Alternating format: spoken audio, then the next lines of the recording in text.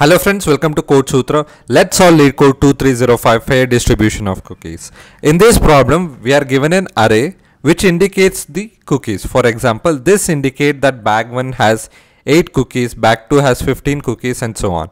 And we also have children. In this case, we have 2 children and we have to distribute all these bags of cookies to these children. For example, we decided to give 8, 15 and 10 to the child 1.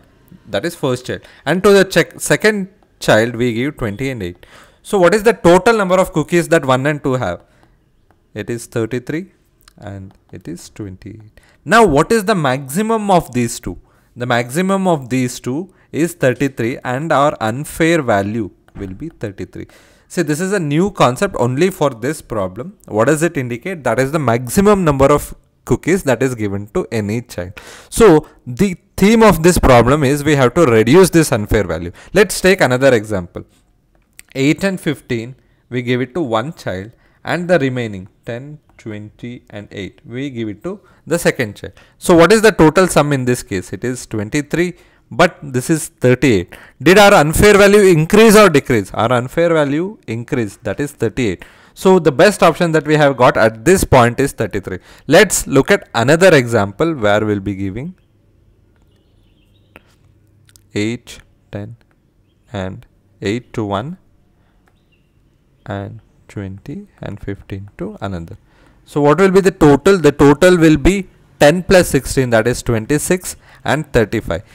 Is it the best answer that we got? No, this is yet not the best answer that we have got. So the theme of this problem is we have to find the best possible answer. For this particular example, the answer will be 31, which is obtained by 15 and 8, 8. We'll give 15, 8, 8 to one child and the remaining 20 and 10 to the other child. So this will be our answer in this particular case. So how do we come up with the solution? See, the first option that comes to everyone's mind is greedy, but this problem cannot be solved with greedy solution. So what is the next step that we can take? And what is the idea that is given in the problem is the constraint that is given in the problem is k will not exceed 8. K will always be less than or equal to 8 and the cookies dot length.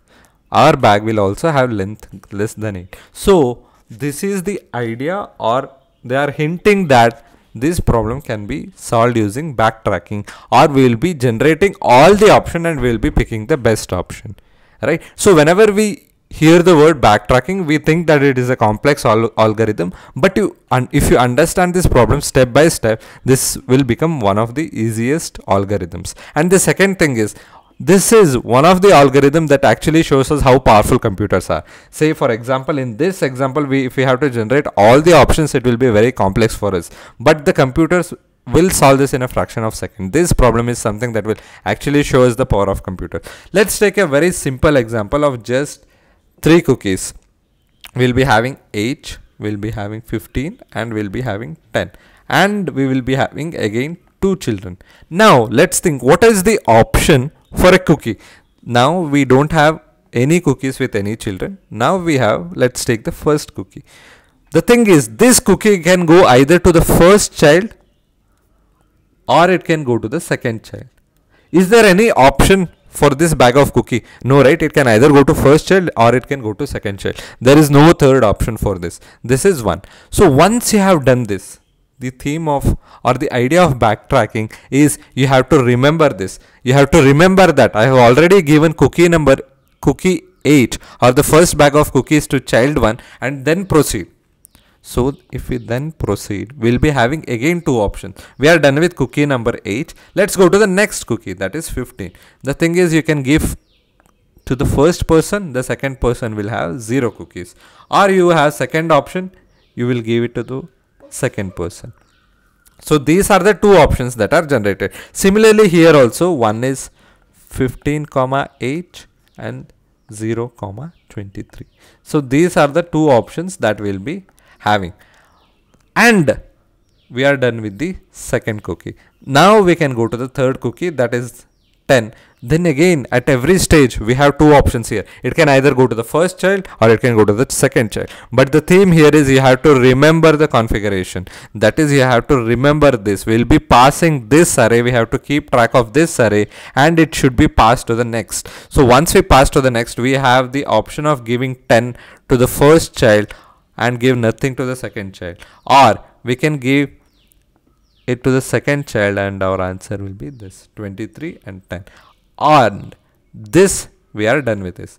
What is the unfair value that we have? One is 23 and another one is 23, but the best is 23 till this point. Now let's see at this option. One is 8, one is 15. We can give it to the first child and make it 18 comma 15, or we can give it to the second child and we can make 8 comma 25. So which is the best option?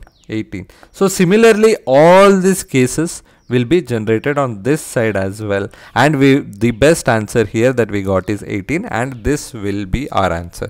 So the key theme of this is we will have a configuration, and this configuration or the count array will be passed again and again to the function. And don't forget that once you have given to the child, when you come back, you have to take it away from the child. Let's look at the pseudocode and you will understand. So in this backtracking function, we will be passing two parameters, only two parameters. What is that? One is count, that is count array.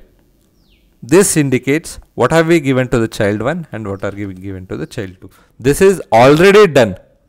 So we will be keeping track in the count array. Then it is cookie number. For example, we were distributing the second cookie. We have to consider only the second cookie. Don't worry about any of the other cookies. That is what cookie number says. Then what are we doing in this step here is we distribute it to every child. That is, we try to give it to child 1 and we will configure or recall the function. For example, what we are doing here is we are giving it to the first child, and once you have given it to the first child, we are calling the same function again, but in this case the cookie number has increased. This says that I gave the cookie to child number 1. Let's now go to the next cookie. That is what it is saying. But you might be thinking, okay, we gave it to first child. What about the second child now? So that is what we are doing here. We are taking it away again from the first child, and in the next loop we will be again giving it for the second child. That is, I will become 1 and we will be giving it for the second child. Again the second child will do the same operation. But what is the base case in this? The base case is when the cookie number is equal to cookies.length. That is, once we are done with all the cookies, we will compute the unfair value. That is the maximum of count, and our answer will be the minimum of whatever the existing answer, or if they're unfair. For example, our existing answer was 33 and we came up with an unfair value of 18. So our answer will be updated. See, though backtracking might look like a very complicated algorithm, there are many number of problems on LeetCode that you can actually use to become an expert in the backtracking. And these two are my favorite problems, and we'll be discussing this problem in the Telegram group. So if you are interested, you can consider joining the Telegram group. The link of the Telegram group I have mentioned in the description. Now let's dive into the coding part without any further ado. What we are doing here is we are creating a count array which will keep track of the existing cookies and the distribution. Say we have given 8 to the first. This will remember I have given 8 cookies, and we will call this backtrack function. And this will be our base case. When we have distributed all the cookies, we will be computing the unfair value, which is just equal to the maximum of the cookie distributed to any child. Say we have 3 children and given 8, 15 and 23. 23 will be our unfair value, and we are just computing the answer. The next thing, this is the important thing, where we will be giving the cookie to first cookie, and as I explained in the pseudocode, this one additional statement is there where if we have not given to any child, our unfair value will be high, right? Because this cookies will be given to other child and this will increase their bag of cookies. So if any of them is equal to 0, we can just break it. That is the key idea here, and finally we will be returning the answer. This will actually beat all the solutions, and it beats 100% of them because this is the fastest. Thank you for watching the video. Please do like, share and subscribe.